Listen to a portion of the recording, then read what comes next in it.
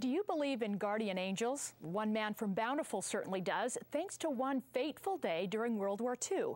Alden Rigby was drafted in June of 1943 and became a fighter pilot.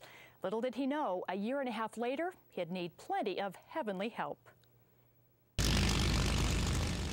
It was New Year's Day, 1945. American fighter pilot, First Lieutenant Alden Rigby, sat in his P-51 Mustang, unaware he was about to be in the fight of his life. Billed as the most devastating air-ground attack in the history of World War II. The attack was called the Legend of Y-29, named after the airstrip where Rigby's squadron was located in Belgium. On that morning, the Germans made a surprise attack. 60 German planes, the Americans had 12. Rigby's P-52nd Fighter Group had to get in the air immediately. And as I reached down to pull the lever to lift the gear, there's a Focke-Wulf 190, big as life, on the tail of this guy over here. Barely 300 feet above ground, Rigby hits his first target. There's about 32 hits from the tail up through the cockpit, and it goes in. Did you know what you were in for? No. I'm a great believer in kindred spirits and guardian angels. No question about it. After hitting his first target, Rigby's gun sight went out. After hit number 2, he realized he had little ammunition left. If that weren't enough, they were being shot at from the ground by their own troops. They're shooting at everything. They can't identify what's what. Rigby quickly identified another German aircraft, which was hot on the tail of a comrade in serious trouble.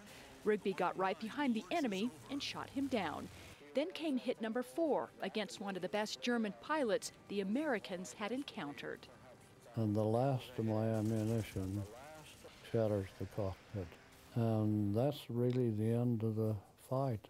The Americans shot down 24 German aircraft, 4 of those by Rigby. The U.S. did not lose a single man. I'm not that good that I do things on my own that way. There's all kinds of help from above. This is the first one I shot down right there. Now 88 years old, Alden remembers the war like it was yesterday. This heroic fighter pilot from Utah flew 76 combat missions over Europe. Rigby became an ace and was awarded the Silver Star for his heroic actions. But he never forgot his men. Since the war, Rigby has done the temple work for nearly 100 members of his fighter group who lost their lives in the war. And this would be the only time I've been able to do temple work for those that I actually knew as physical mortal beings in this life. Mortal beings he fought with, men who all sacrificed their lives, a sacrifice that allowed Americans to hold on to the freedoms we now enjoy. Rigby went on to serve 3 years in the Korean War, 25 years in the Utah National Guard, as well as 25 years with the FAA. In 2007, he was inducted into Utah's Aviation Hall of Fame. Alden is currently a sealer in the Bountiful Temple. He and his wife, Aline, have served 2 missions and are the parents of 4 children, 25 grandchildren, and 50 great-grandchildren.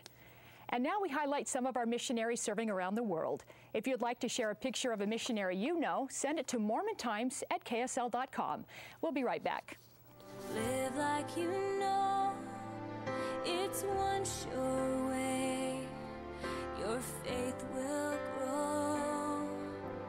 Listen to your heart, search in your soul, and you'll find the strength that you need.